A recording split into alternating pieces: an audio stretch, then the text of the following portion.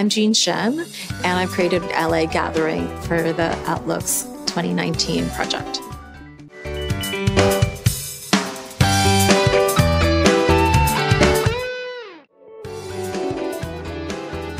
The construction of the table, it sort of revealed itself as the whole process was going through, and we realized the kind of cuts that needed to happen in these vertical intersections. I wanted it to mirror the Allée, which is this one path.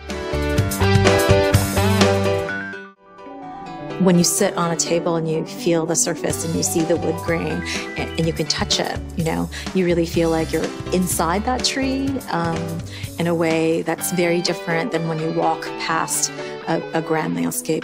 My hope is that people will come to this place and kind of reflect in real time and space.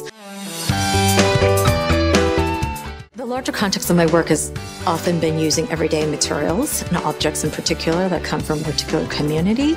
I have thought of trees and I've created plant forms through objects that have been discarded or collected and salvaged. But this was a chance to use salvaged wood, the real thing, as opposed to a conceptual idea of a tree.